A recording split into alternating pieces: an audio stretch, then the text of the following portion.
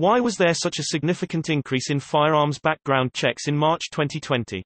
According to statistics published by the FBI, March 2020 saw the highest ever number of NICS firearms background checks performed, at 3,740,688, an increase of 33% from February.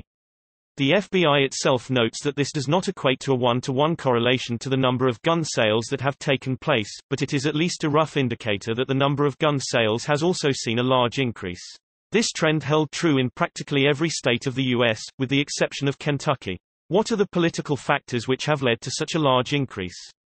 Clearly, as the main news story currently is the COVID-19 pandemic, it seems likely that this has had an effect, but it's unclear to me why this would lead to such a higher rate of gun background checks, purchases, especially as lockdowns start to reduce footfall at non-private sales locations.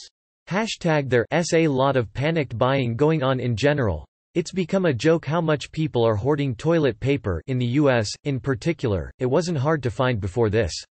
But hoarding things is part of a broader issue, emphasis mine. Australia has also suffered from panic buying of toilet paper despite plentiful domestic supply.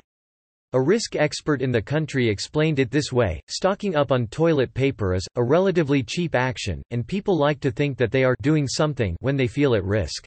This is an example of zero-risk bias, in which people prefer to try to eliminate one type of possibly superficial risk entirely rather than do something that would reduce their total risk by a greater amount.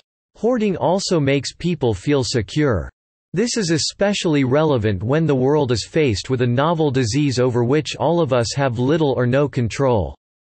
However, we can control things like having enough toilet paper in case we are quarantined. Guns still mean security to a lot of people. Guns are still a powerful way to protect oneself, and more than a few people fear social breakdown, despite the fact that no place in the U.S. has suspended their police force due to the pandemic, nor are there widespread shortages of police. As such, people want weapons to stop intruders. Hyatt said that the type of guns being bought was reflective of the fear prevalent among customers.